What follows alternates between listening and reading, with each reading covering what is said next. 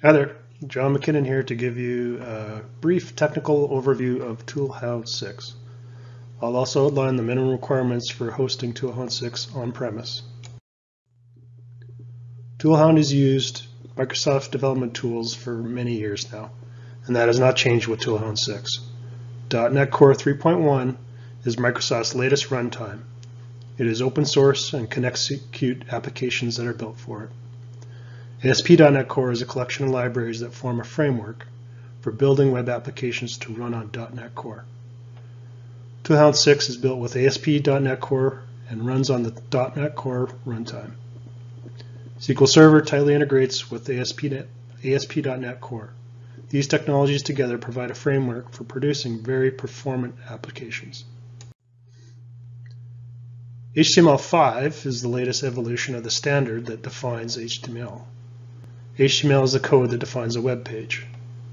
HTML provides the structure of the web page, cascading style sheets or CSS take care of the presentation, and JavaScript makes the web page interactive.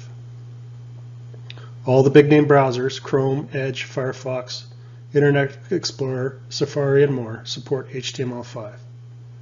Silverlight, which was a browser technology used in ToolHound 5, is not used in ToolHound 6. ASP.NET Web APIs. What does that mean?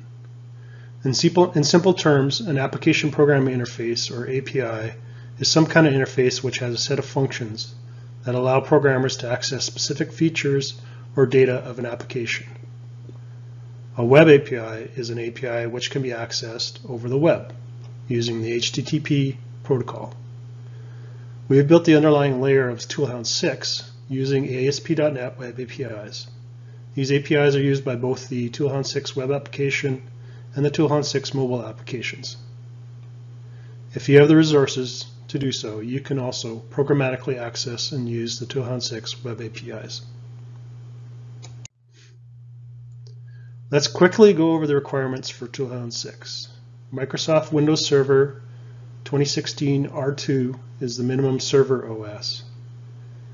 Microsoft SQL Server 2016 is the minimum SQL Server database version.